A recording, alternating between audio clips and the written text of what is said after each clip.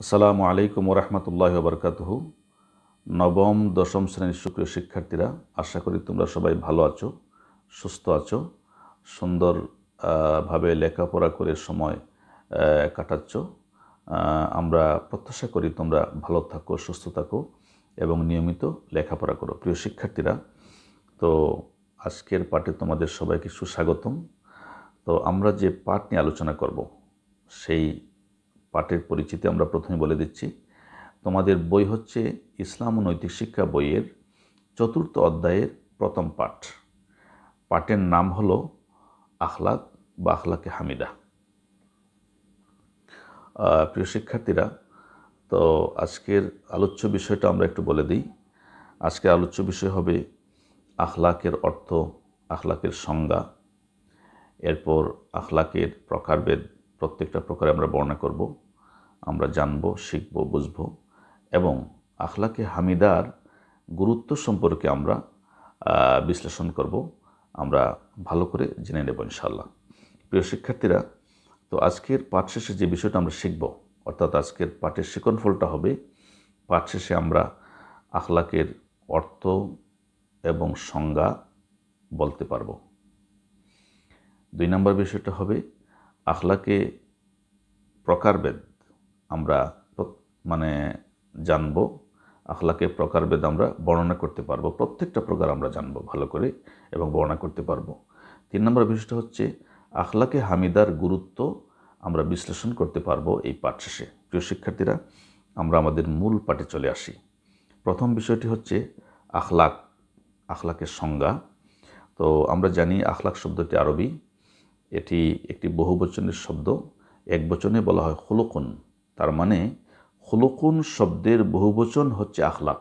প্রিয় শিক্ষার্থীরা একটু খেয়াল করো, আখলাক শব্দটি বহুবচন, একবচনে খুলুকুন বলা হয়, অর্থাৎ খুলুকুন শব্দের বহুবচন হলো আখলাক। এর অর্থ হলো স্বভাব বা চরিত্র।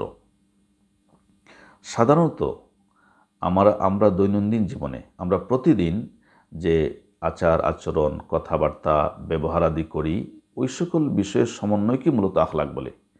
প্রিয় শিক্ষার্থীরা, এই আখলাকের মধ্যে ভালো মন্দ দুইটা বিষয়ই অন্তর্ভুক্ত। প্রচলিত অর্থে মানুষের জীবনের সাধারণত ভালো কাজকেই আখলাক বলা হয়। তো প্রিয় শিক্ষার্থীরা, আমরা এখন আখলাকের প্রকারভেদ নিয়ে আলোচনা করব। তো আখলাকের প্রকারভেদ মূলত 2টি, অর্থাৎ আখলাক 2 প্রকার। 1 নম্বর হচ্ছে আখলাকে হামিদা, 2 নম্বর হচ্ছে আখলাকে যামিমা। আমি আবারও বলছি, আখলাক 2 প্রকার, আখলাকে হামিদা এবং 2 নম্বর হচ্ছে আখলাকে যামিমা। আখলাকে হামিদার বলতে অর্থ হচ্ছে প্রশংসনীয় চরিত্র, অর্থাৎ চরিত্রের ভালো দিককে আখলাকে হামিদা বলে। আর আখলাকে যামিমা হলো, যামিমা অর্থ নিন্দনীয়, অর্থাৎ মানুষের চরিত্রের নিন্দনীয় দিককেই মূলত আখলাকে যামিমা বলে। প্রিয় শিক্ষার্থীরা, আমাদের আজকের পাঠের নাম আখলাকে হামিদা। আমরা আখলাকে হামিদা নিয়ে আমরা একটু বিস্তারিত আলোচনা করব। প্রিয় শিক্ষার্থীরা, আখলাকে হামিদা একটি যৌগিক শব্দ, অর্থাৎ আখলাক এবং হামিদা 2টি শব্দ মিলিয়ে একটি যৌগিক শব্দ হয়েছে। তো আখলাক এর অর্থ হচ্ছে চরিত্র বা স্বভাব, আর হামিদা শব্দের অর্থ হলো প্রশংসনীয়। সুতরাং আখলাকে হামিদা অর্থ হচ্ছে প্রশংসনীয় চরিত্র, প্রশংসনীয় স্বভাব, বা এক কথায় বলতে গেলে সচ্চরিত্র। প্রিয় শিক্ষার্থীরা, তো শাব্দিক দৃষ্টিতে আমরা বিষয়টা জানলাম। এখন আমরা আসি তার সংজ্ঞা, পারিভাষিক সংজ্ঞাটা কি। তোমাদের বইয়ে আখলাকে হামিদার সংজ্ঞাটা লেখা হয়েছে এইভাবে: যেসব স্বভাব বা চরিত্র সমাজে প্রশংসনীয় ও সমাদৃত, আল্লাহ তাআলা ও তার রাসূল সাল্লাল্লাহু আলাইহি সাল্লামের নিকট প্রিয়, সেসব স্বভাব বা চরিত্রকে আখলাকে হামিদা বলা হয়। এটার সংজ্ঞাটা এইভাবেই তোমাদের এখানে লেখা হয়েছে।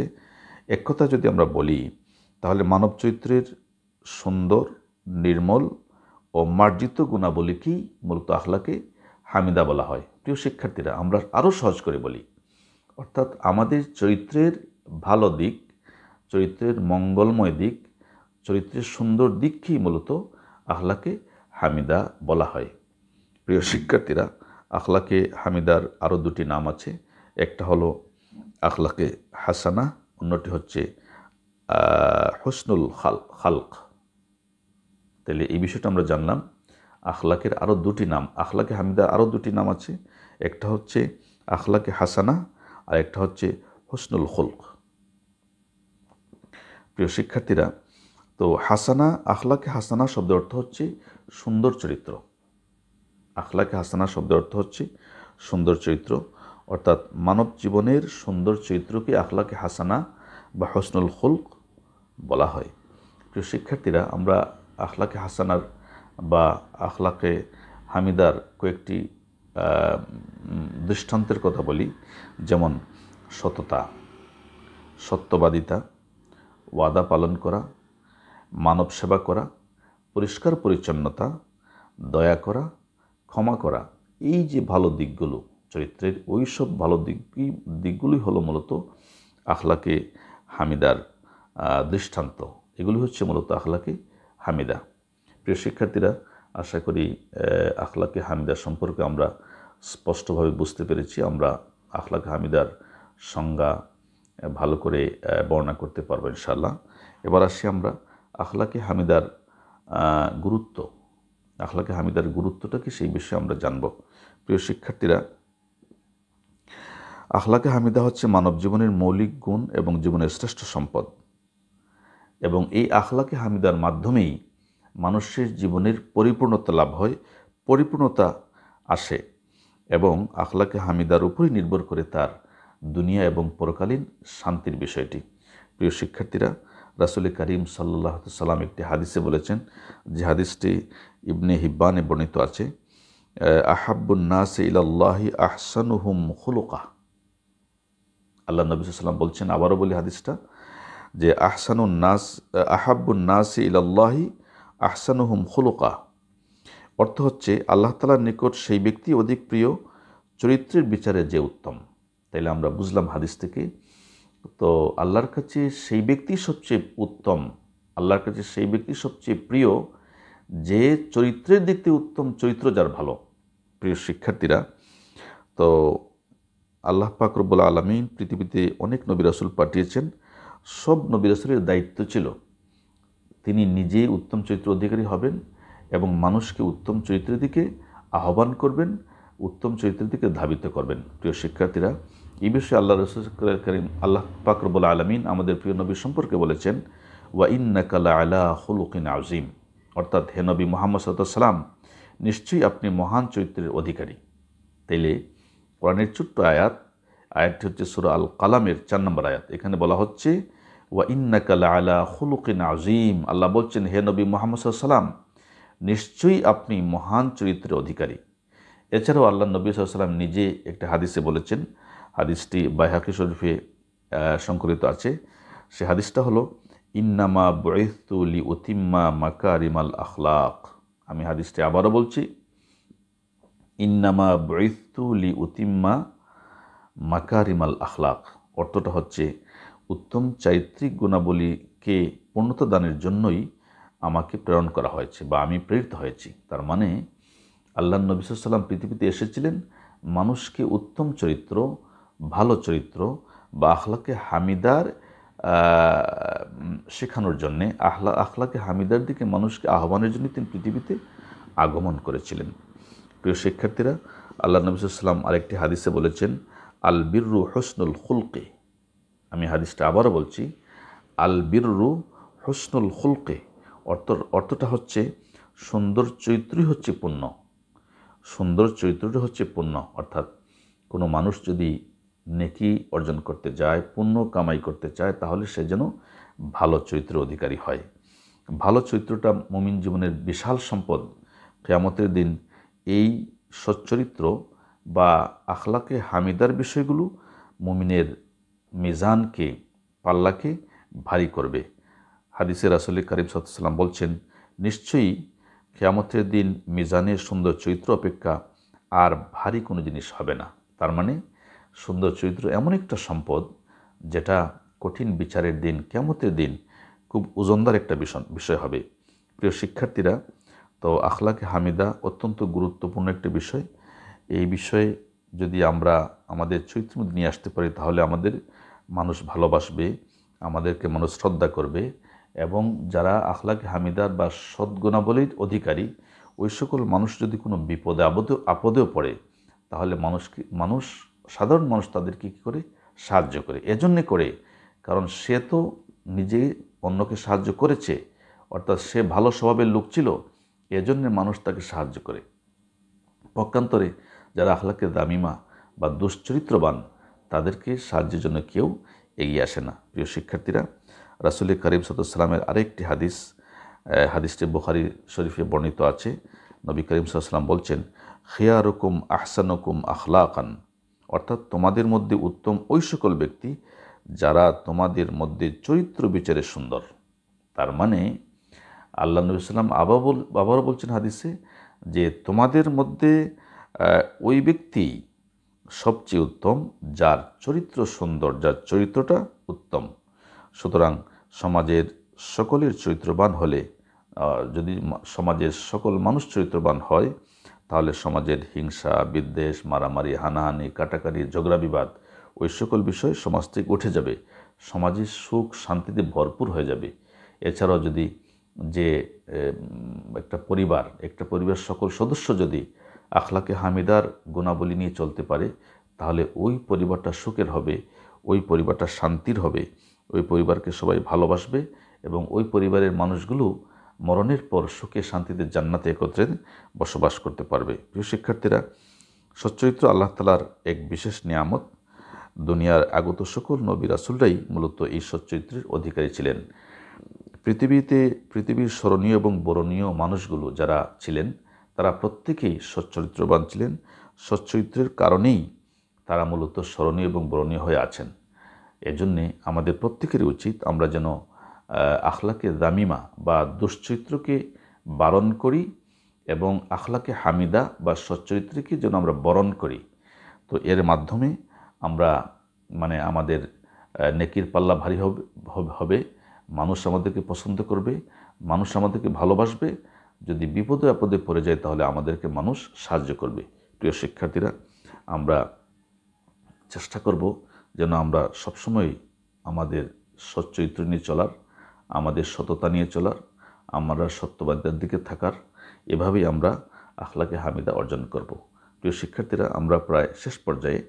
তো আমরা আজকের পাঠে কতটুকু শিখলাম একটু যাচাই করি। তো যাচাইটা কয়েকটা ছোটো ছোটো প্রশ্ন আকারে হতে পারে। তো যদি আমরা প্রশ্ন করি, আখলাক কোন ভাষার শব্দ, আমরা নিশ্চয়ই বলতে পারবো এটা আরবি ভাষার শব্দ। আখলাক শব্দটি কোন বচনের, আমরা বলবো বহুবচন। এক বচনে হচ্ছে খুলুকুন, অর্থাৎ খুলুকুন শব্দের বহুবচন হচ্ছে আখলাক। আমরা যদি প্রশ্ন করি আখলাক অর্থ কী, আমরা বলবো এর অর্থ হচ্ছে স্বভাব বা চরিত্র।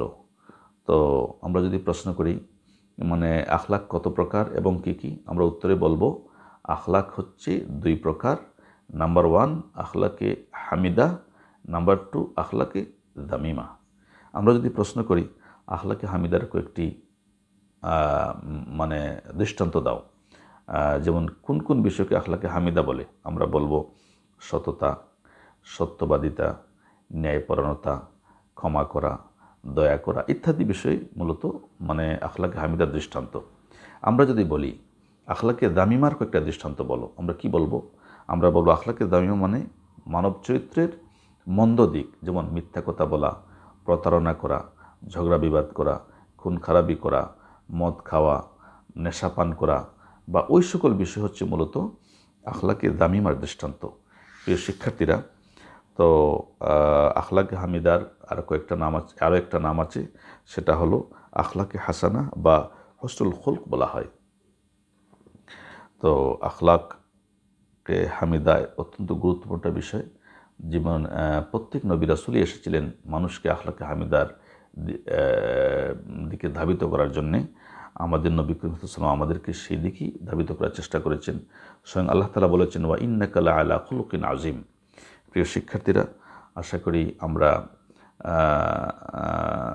আখলাকের সংজ্ঞা, আখলাকের প্রকারভেদ এবং আখলাকে হামিদার গুরুত্ব সম্পর্কে আমরা বিস্তারিত বুঝতে পেরেছি, জানতে পেরেছি, আমরা বলতে পারবো, বর্ণনা করতে পারবো, বিশ্লেষণ করতে পারবো। প্রিয় শিক্ষার্থীরা, আমরা এবার একটু বাড়ির কাজ আমরা দেব। তো একটা প্রশ্ন হলো বাড়ির কাজ হিসেবে, আখলাক কাকে বলে, কত প্রকার এবং কি কি? প্রশ্নটা আবারও বলি, আখলাক কাকে বলে, কত প্রকার এবং কি কি? প্রত্যেকটি প্রকারের বর্ণনা দাও। আশা করি আমরা একটু চেষ্টা করলে এটা আমরা শিখতে পারবো। প্রিয় শিক্ষার্থীরা, আমরা প্রায় শেষ পর্যায়ে, তো আমরা একটু মনোযোগ সহকারে পড়ব। এই পাঠটা ভালো করে বোঝার জন্যে আমাদের মূল বইটা পড়তে হবে। আমাদের এনসিটিভির যে মূল বই, আমাদের পাঠ্য বই, এটা ভালো করে পড়তে হবে। পাশাপাশি আমরা ভিডিওটা মন দিয়ে শুনব। মূল বই থেকে আমরা যে ছোট ছোট অন্তত 10টি প্রশ্ন এবং উত্তর, 10টি প্রশ্ন চিহ্নিত করব এবং উত্তরগুলো শিখে নেব। আরও 10টি আমরা এমসিকিউ শিখে নেব। এমসিকিউ শিখব, আর যে বড় প্রশ্নের কথা বললাম সেই প্রশ্নের উত্তর আমরা শিখব। যদি এই পাঠ থেকে আমরা ছোট ছোট 10টি প্রশ্ন এবং উত্তর শিখি, এই পাঠ থেকে যদি আমরা 10টি এমসিকিউ শিখি, এই পাঠ থেকে যদি আমরা বড় একটা প্রশ্ন উত্তর শিখি, তাহলে দেখবা এই পাঠের মধ্যে না শেখার কিছু থাকবে না, সব শেখা হয়ে যাবে। প্রিয় শিক্ষার্থীরা, আমরা যেন মনোযোগ সহকারে পাঠটা ভালো করে পড়ি এবং গুরুত্বপূর্ণ বিষয়গুলো যেন চিহ্নিত করি, এবং এরই মাধ্যমে আমরা এই পাঠটাকে আয়ত্ত করব।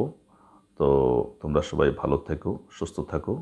তোমাদের সবাইকে আবারও শুভেচ্ছা জানিয়ে বিদায় নিলাম। ধন্যবাদ। ফি আমানিল্লাহ। আসসালামু আলাইকুম ওয়া রাহমাতুল্লাহি ওয়া বারাকাতুহু।